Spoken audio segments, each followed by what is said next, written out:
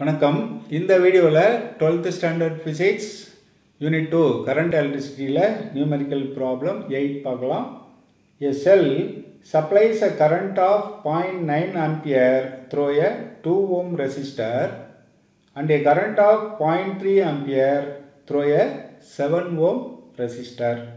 Calculate the internal resistance of the cell.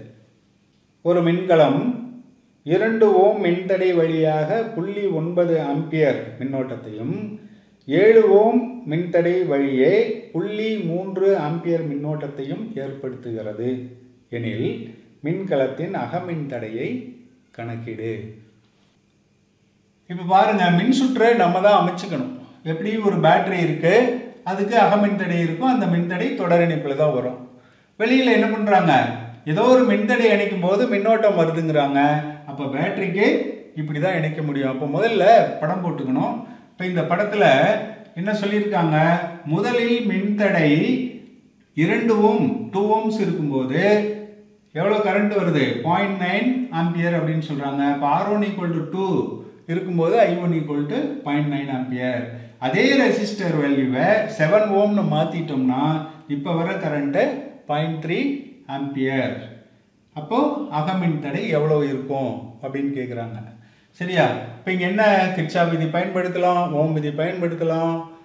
இப்போ ஓம் விதியிலையும் மின்னோட்டம் மின்தடையினுடைய பெருக்கல் மின்னியக்கு விசைன்னு வரும். கிர்ச்சாஃப் விதியில் அதனுடைய கூடுதல்னு வரப்போகுது, அவ்வளோதான்.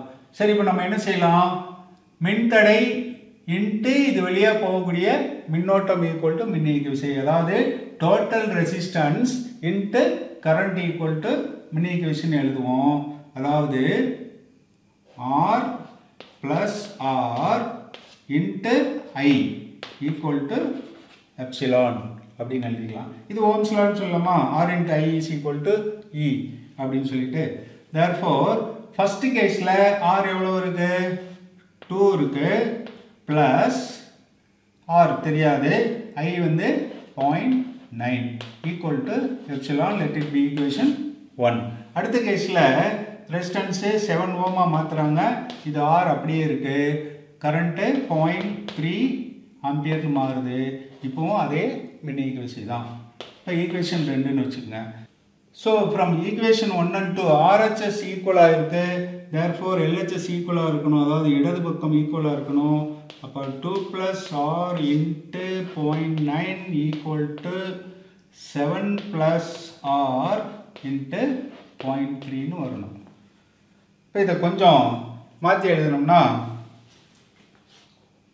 2 + R இன்ட்டு 0.9 ஈக்குவல் டு இந்த 0.3 அந்த பக்கம் கொண்டு வந்துட்டோம்னா பை 0.3 ஈக்குவல் டு 7 + Rன்னு வந்துடும். இந்த 7 + R அங்கே வந்துடும். ஸோ இது என்ன ஆகும், 3 டைம்ஸ் வருமா. அப்போ 3 into 2 + R equal to 7 + R. இப்போ 6 + 3R ஈக்குவல் டு 7 + R. இப்போ இந்த R எங்கே கொண்டு வாங்க, 3R - R ஈக்குவல் டு 7. 6 அந்த பக்கம் போச்சுன்னா -6 ஆகிடும். therefore என்ன இருக்குங்க, 3 - 1 2R இருக்கு ஈக்குவல் டு 1ன்னு இருக்கு. therefore R equal to 1/2 or R equal to 0.5 ஓம். இப்போ இன்டர்னல் ரெசிஸ்டன்ஸ் ஆஃப் தி செல் அல்லது அகமின்தடை ஈக்குவல் டு 0.5 ஓம். தேங்க்யூ.